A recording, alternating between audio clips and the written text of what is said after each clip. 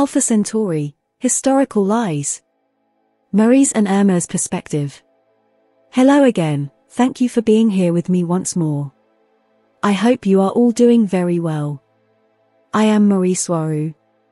This video can be taken as science fiction or as the viewer sees best, but I take this information very seriously.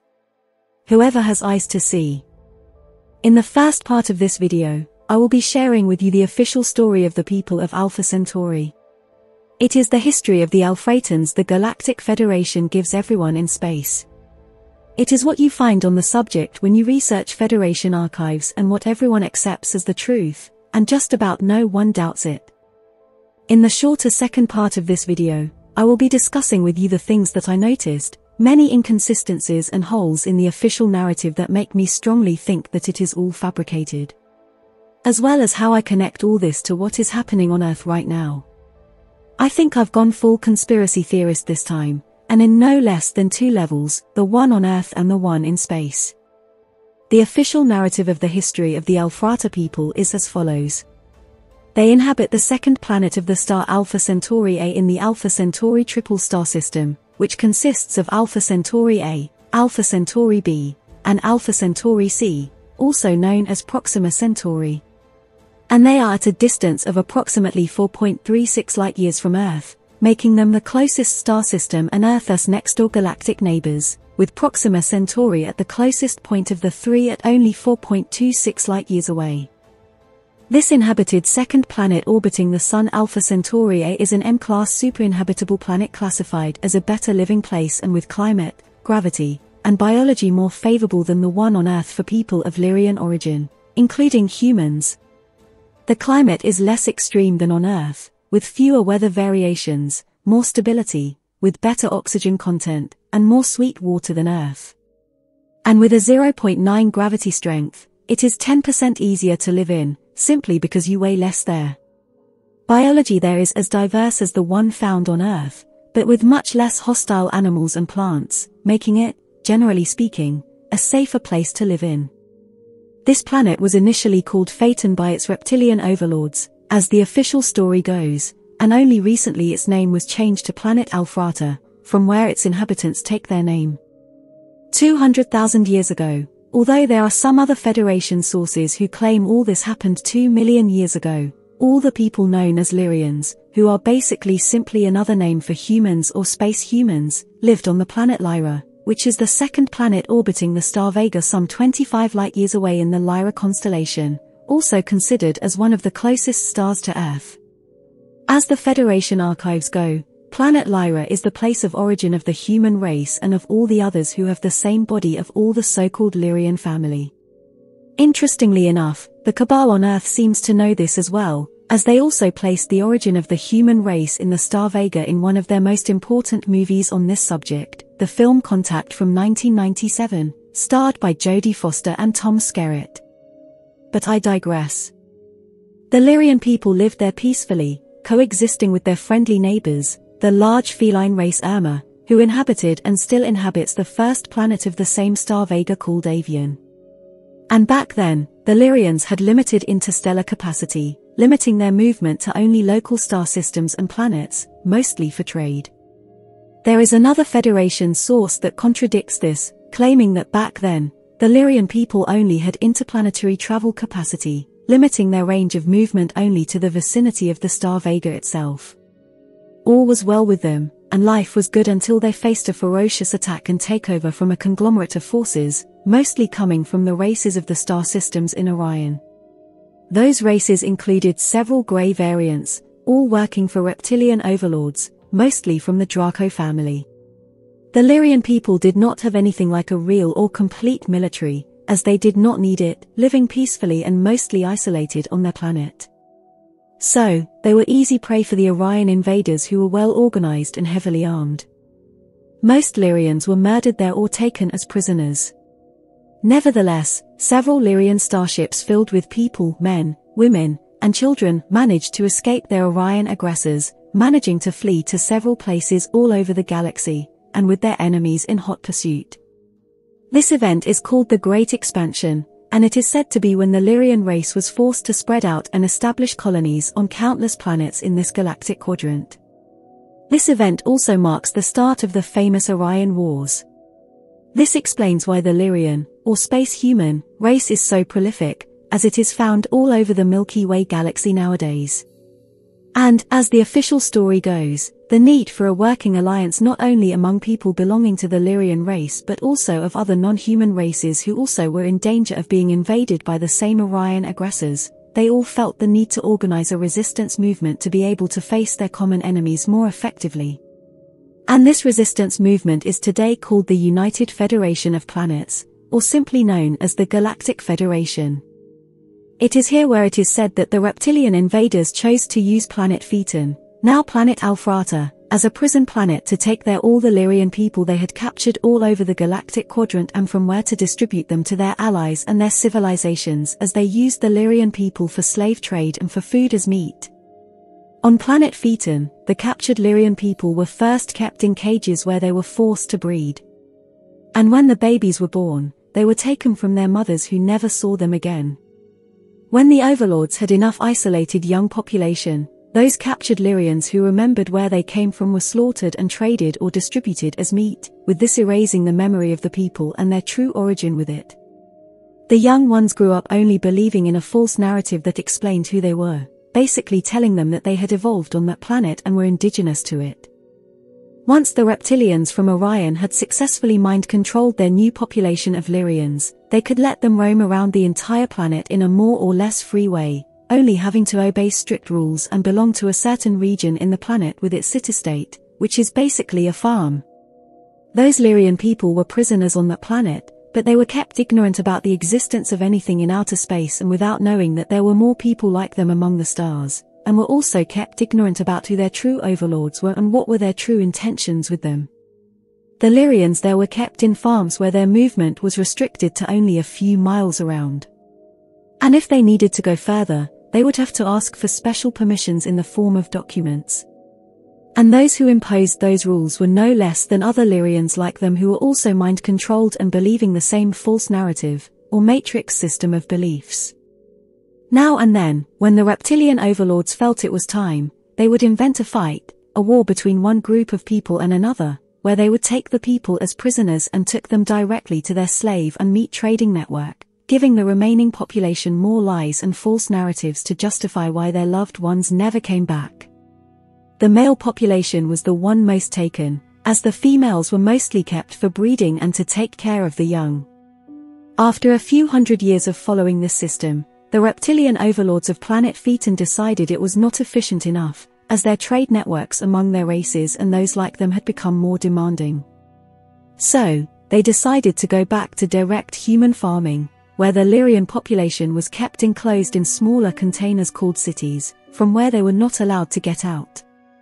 From this captive population, they would take the desired people directly into farming in cages, mostly in subterranean installations where, once more, they were forced to breed, slaughtered for meat, and taken for their slave trade and all variants of these two main things. After a few decades of this, the planet and system had become almost exclusively a cage-based human farming facility of the most inhumane, cruel, and overt type, where they also slaughtered people in front of their loved ones and others to create a terror atmosphere to feed their dark astral entities and evil demons egregores, those whom the reptilians worshipped. As the reptilians became ever more and more greedy, they started to take Lyrian people from neighboring planets, such as the ones in the higher D-star cluster and the Pleiades. With this, justifying the existence of the Galactic Federation as an institution designed to counter and defend against those evil entities, mostly from Orion but not only, as by then, the Orion-based Evil Alliance had managed to create a large network of races and cultures that cooperated with them, which, ironically, also included many Lyrian people who were working for them willingly, perhaps, or without knowing what they were doing or whom they were working for. And the planet they abducted most people from to be taken to prison planet was planet Earth, which they also harvested for the same purposes. This horrendous dynamic continued for at least a few thousand years until the Galactic Federation grew strong enough to engage in a full-scale liberation military offensive, an operation that culminated in the liberation of planet Alpharata, officially between the years 1560 and 1570. And of which there is a famous painting of an event, or fight, over Nuremberg, Germany, in the year 1561, and which is supposed to be a battle that had a lot to do with the liberation of the Alfreton people. After a bloody but successful military operation, planet Phaeton was liberated from its reptilian oppressors, and the people could return to inhabit the planet in a free manner while being heavily mentored and guided by the Galactic Federation itself, who taught them how to adopt the Step Council holistic political system much used in the Federation itself and, although with its own variant, the Alfreton people still use to this day. The main variant of the holistic political system, which is worth mentioning, is some kind of a hybrid between the full holistic society as seen in most of the civilizations in the Pleiades star cluster and a democratic voting system as seen on Earth, where, in Alphrata, the council members are mostly voted into office, with this defeating the very essence of a holistic society, according to the opinions of many, including myself. The physical appearance of the average Alfreton is very Latin American, but this is for a very logical reason, as it is the result of mixing and combining all other human races, as that is exactly what happened in planet Phaeton, now Alphrata, at least since the official year of liberation of 1561 to the present day. There are many Alfretans who look like any other race as found on Earth and others as not found on Earth as well, so the Latin American look is not exclusive, but it is quite prevalent among them. End of the official story. As I said at the start of this video, I think I'm turning into a full-blown space conspiracy theorist because I see too many things in this official story that simply don't add up. To start with, the dates simply don't add up, and the excuse of timing being very difficult to calculate in space seems not to be enough in this case. To start with, there are contradictions to when all this occurred. As I said above, some sources say this was 2 million years ago, and others only 200,000 years ago. The only big fight other races recorded in their history that went on in this stellar vicinity, which includes Earth and the triple Centauri star system, were the Tiamat Wars calculated to have happened only 12,500 years ago. Then, the official narrative states that the Lyrians were all concentrated in planet Lyra when other sources clearly indicate that humans or such inhabited this galaxy on countless planets well before Lyra was invaded. Those other alternative sources of information that heavily contradict the Federation's official narrative come from the Urmah, who are close allies of the Tagetan people. The Urmah state that there couldn't have been an invasion to planet Lyra because they live on the next planet orbiting the same star, Avian, and they would have recorded all those events in their history. As the Urmah state, they would know because they are a very dominant, strong, and aggressive military-based civilization who would never run from a nice fight, using their words. And no one messes with 300-kilogram cats in armor and with plasma weapons. Furthermore, the entire story sounds not only like Star Wars, which in any case is just the humanized public version of the Aryan Wars, but it also stinks like pro-Federation propaganda. Also, according to the Urmah, planet Phaeton has been well inside Federation-controlled space for like thousands of years, as is the case for Earth as well. And they state that there were no reptilian or any Aryan strongholds in the galactic quadrant back then, nor any time close to when those events are said to have taken place. And the cats say they would know, as they historically are in no good terms with Orion in general and with the groups of civilizations from there. And this area in space is close to their main star Vega, making this area in space one of the most heavily armor-patrolled places in this galactic quadrant. The Galactic Federation would have known all that was happening on planet Phaeton and would have had to be acting permissively there as well as it does today with Earth and its problems. The whole story looks like a rip-off of what is happening on Earth, as you surely have noticed, only adapted to planet Phaeton. All that story fits perfectly with the narrative being pushed nowadays in many government-controlled New Age communities, the one of a benevolent galactic federation of love and light that is about to liberate Earth anytime now, as they say, although that time never arrives. All this forces the people of Earth into believing that they will be liberated from an oppressing force, and they don't need to do anything on their own because it will be all taken care of, much like what went on with the so-called Patriot movement some years ago, which also pushed the narrative of watching back and doing nothing while you enjoy the show. All this is making me see ever more clearly that the Galactic Federation is indeed controlling all the events on Earth, and I'm also seeing that they are using the same tactics they used with the Alfreton people who today absolutely love the Federation and obey all their rules, as they strongly feel that they owe their freedom and allegiance to them exactly as the people of Earth would react after a liberation, which would come after a false alien invasion like the one they are planning. All I see is that the truth is hidden under several hundreds of layers of lies, both on Earth and in space. And the Urmah cats, who incidentally have never obeyed the Federation's rules, or only when they want to, as no one can order a cat what to do, have become quite a nuisance for the Federation for many reasons, including that they are now sharing with me and my group their point of view about historic events in space and on Earth, and which do not match the official narratives. I thank my furball Urmah cat friends for sharing with me their views about the history of the Alfreton people, especially Arishar from Urmah Communications of Starship Avian 1, who talked to me over remote presence to share his perspective on this subject with his deep and calm feline voice, which sounds like thunder with a purr, and who corroborated much of what I already suspected on my own.